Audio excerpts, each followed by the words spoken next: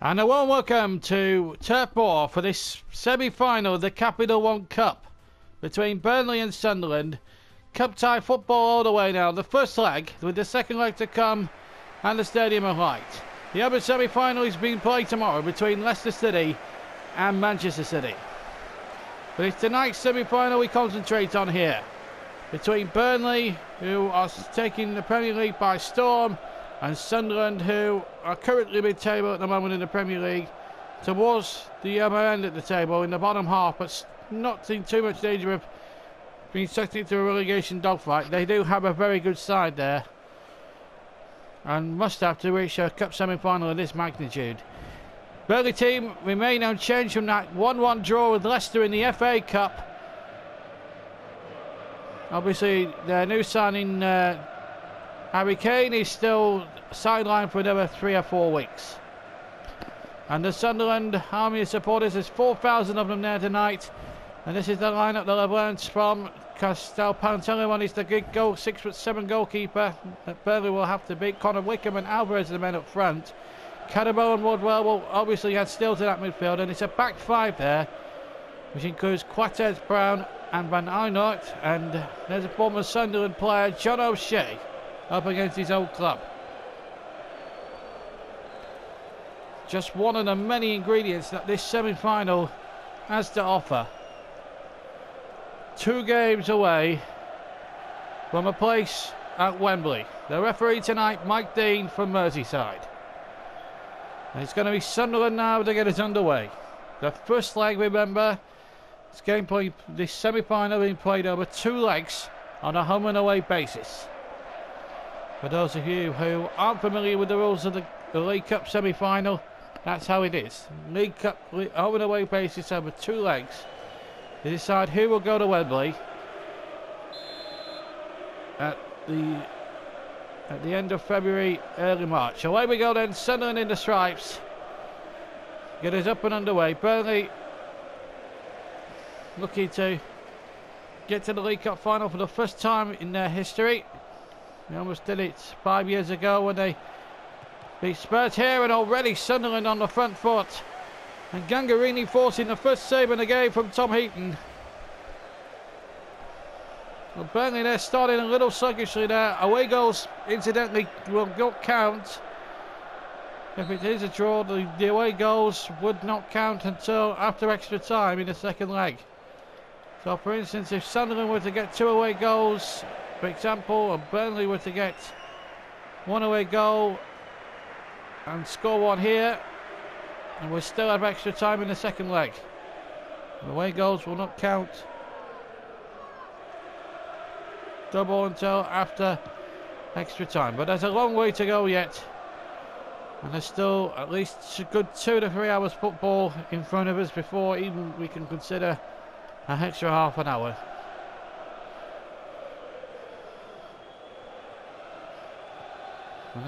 A compelling cup tie we might well be in for now, with 10 minutes gone in the first leg. Here's Jones. Boyd. Patient build up again by the Claris. Not rushing into anything, but then as soon as I say that, they give the ball away. But Jones, Hughes Robber has got it back. Plenty waited in the middle. Oh, and a chance, and it just gone wide from Danny Ings. Well, he missed that chance against Leicester inexplicably when he was one-on-one with Swanter. Well, it was a harder chance this time.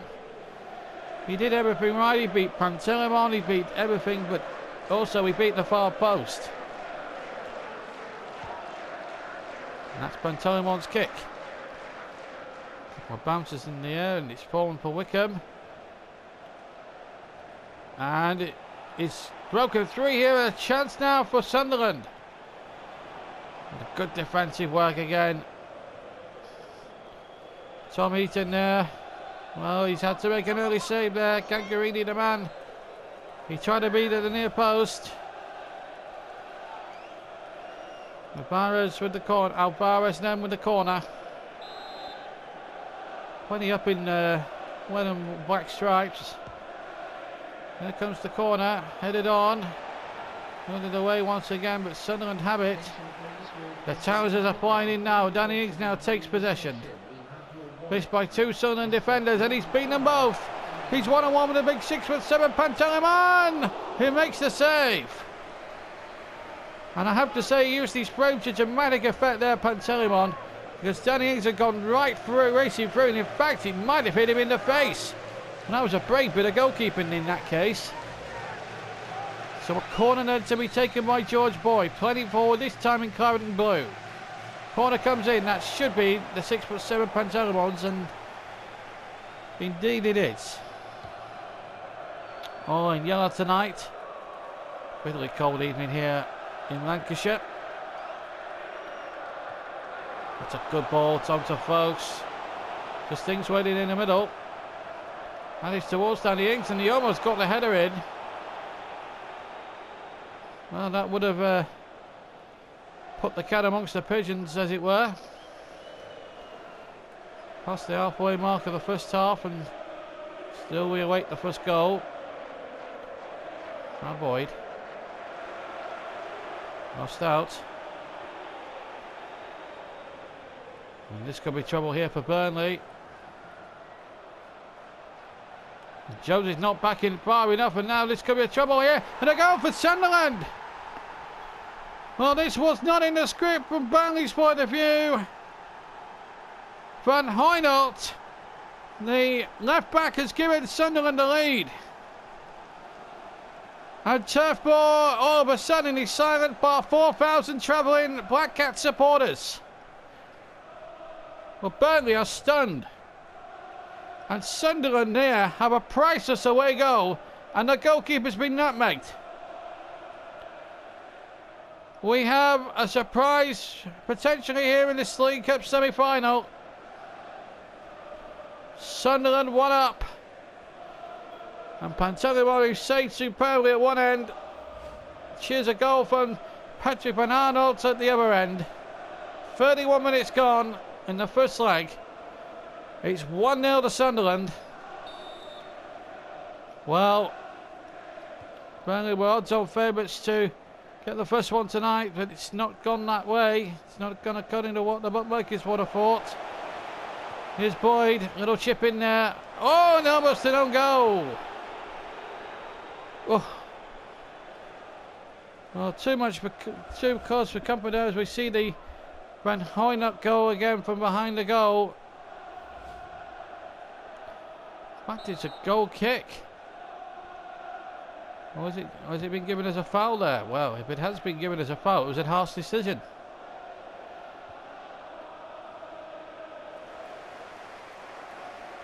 Shackle. New support, and Shackle may have to go around the outside here. What's his crossing like? Not a bad one. Just a little too high for Danny Ings. Cantley will pick up the loose ball though. Played in there towards Ings once again. And Ings is offside there. Now, it's been a frustrating first half for Burnley.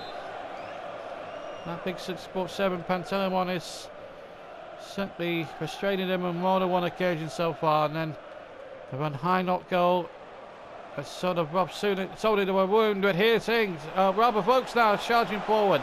Vokes now 1-1. Burnley in level.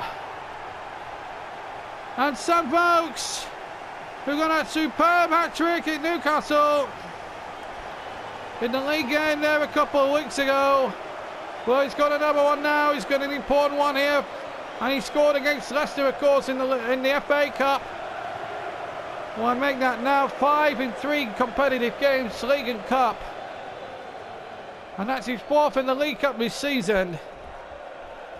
My goodness me, Burnley are back in the League Cup again. Well, they've had to fight well through have to fight so hard to get through those opening rounds to get all the way here to the semi-finals here, Burnley.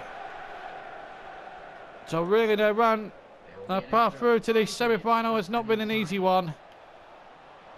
But when a moment is Wickham at the other end. A good tackle there. Now is a chance for Boyd. Now is there a late show in the offing here for Burnley at the end of the first half.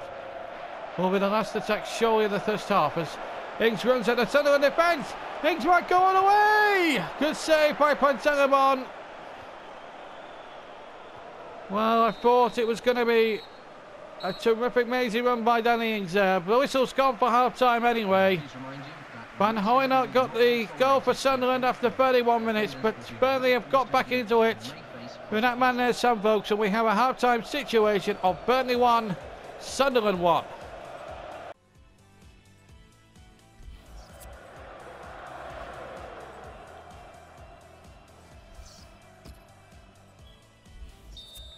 No changes. Welcome back, everybody. No changes from either side as referee Dean prepares to get his second half underway. Burnley kicking off, attacking the Jimmy McElroy end away to our left. Burnley, Sunderland attacking the goal to our right, where 4,000 fanatical Sunderland supporters are based. Jones, Kitely, Ings. 1-1. Sunderland have a priceless away goal to their name. Hughes, Kitely, Shackle, O'Shea, Kieran Trippier. Haven't lost at Turf Moor this season, Burnley, in any competition, which is a testament to them as a side. Looking to bring James Ward-Prowse into the midfield area, trying to get Danny Ings on a long-term contract. His contract's up at the end of the season. Here he is now on the ball. It won't go for a corner. The ball will stop a little bit short there. Currently very strongly there. Can he keep the ball in? No. The goal kick has been given. A substitution of the evening. And it is of a Sunderland persuasion. Danny Graham on for Connor Wicket.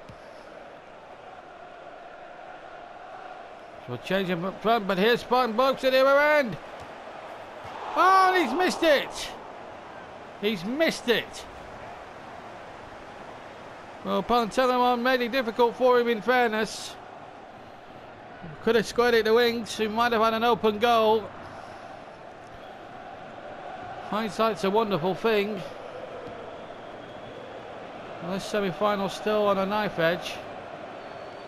Of course, they've got that second leg to come up at the Stadium of Light, and what an occasion that will prove to be.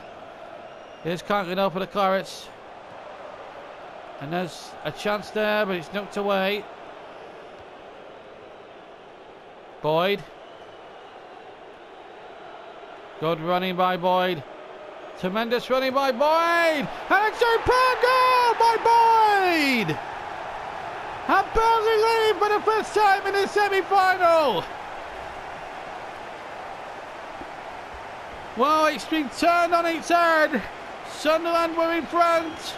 Now Burnley have come back and lead by 2-1, and Pantelimon never even moved.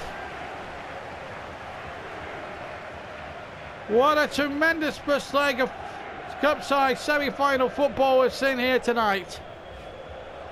And it's George Boyd, and the first goal he scored in the competition this season. And he waits until 66 minutes of the first leg of the semi-final to do it. And David Jones has picked up a knock. There may have to be a substitution here.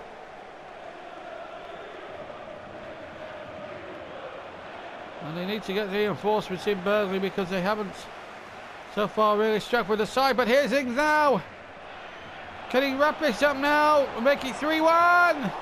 No, Pantelimon is safe for now. Jones is in there. He's still half injured, but he's carrying on. Vokes. Vokes with a shot. And it just cleared the crossbar. Tremendous effort there by Sam Vokes.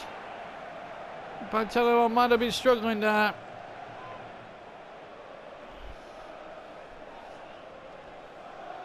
Well, a tremendous cup semi-final. It's hit the heights we all hoped it would be. Hughes. Offside. I know, why didn't the referee blow up for it earlier? So, 12 minutes on the first leg to go.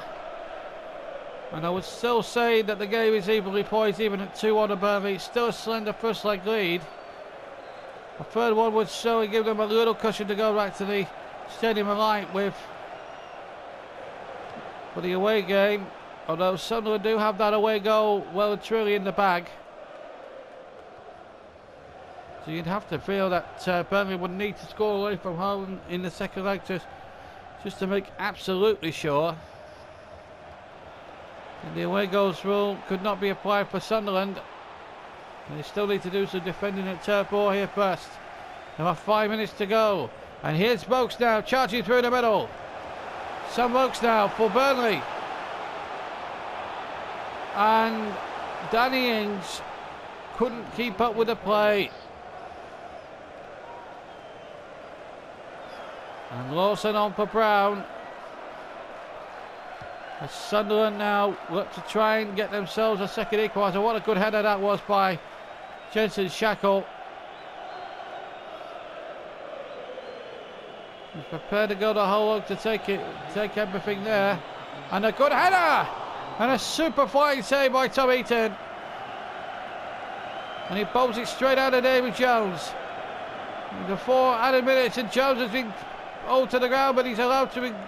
Sunderland allowed to get away with it.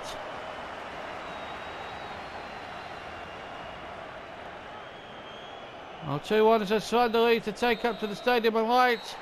And that's what it's going to be. Burnley trailed 2-0 by Van Harnott, but Vokes and George Boyd have scored for Burnley, and they take a 2-1 lead back up to the Stadium of Light for the second leg. From all of us here, goodbye.